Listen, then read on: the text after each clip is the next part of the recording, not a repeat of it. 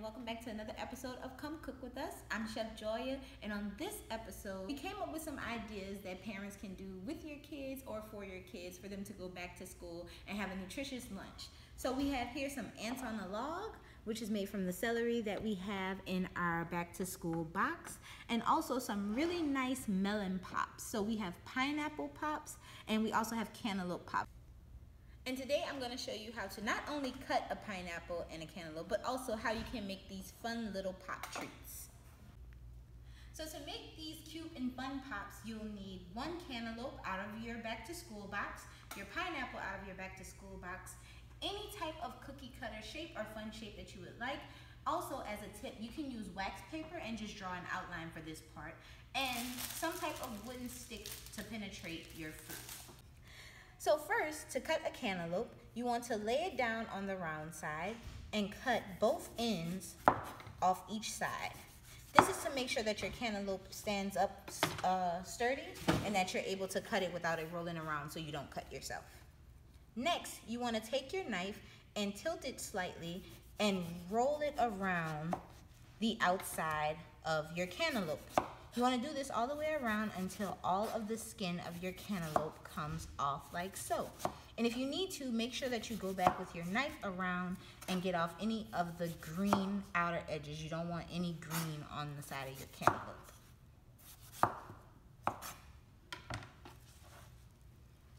And you can do this with any melon, a honeydew and also a watermelon. You cut them all the same way.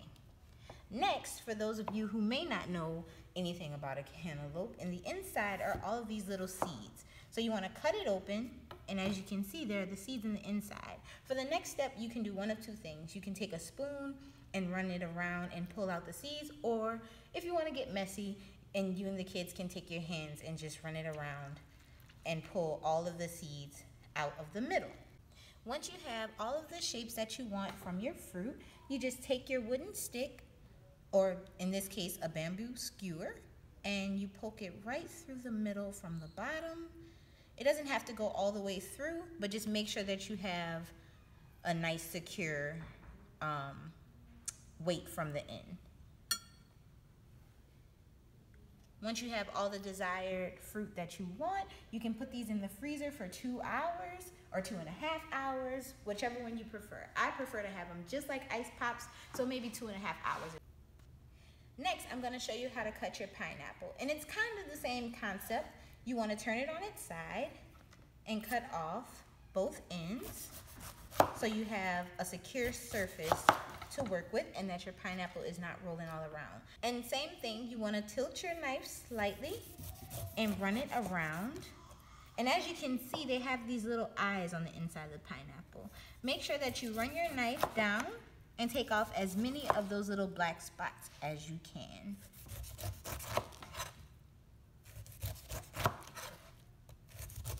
And you want to do this all the way around your pineapple. Also make sure that you're working with, if not the most sharp, at least a decently sharp knife, because a dull knife trying to cut a pineapple might result in an injury, and we don't want you to harm yourself.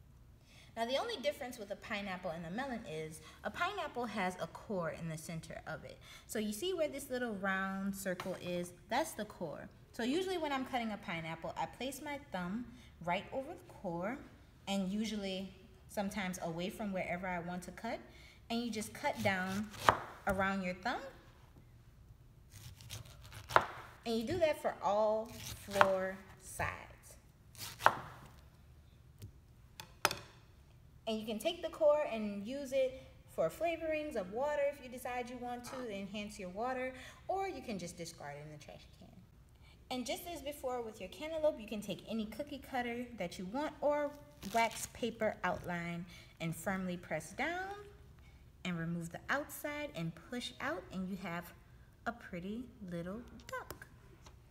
And again, you can just put a bamboo skewer right through the bottom of it, or any wooden stick that you want through the bottom until the weight is distributed evenly and your stick won't break. Once you have utilized your fruit to its capacity and you have all the desired pops you want, don't forget you can put them in the freezer for about 2 to 2.5 hours, just until they're firm enough and cold enough. Also, if you do have leftover pineapple or melon from your box, please feel free to utilize these by freezing them, putting them in smoothies, or if you want to cut them into nice little chunks for your kids' backpacks, lunches, you can do that as well.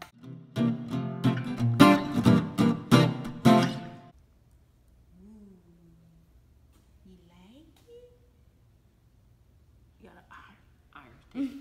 Look.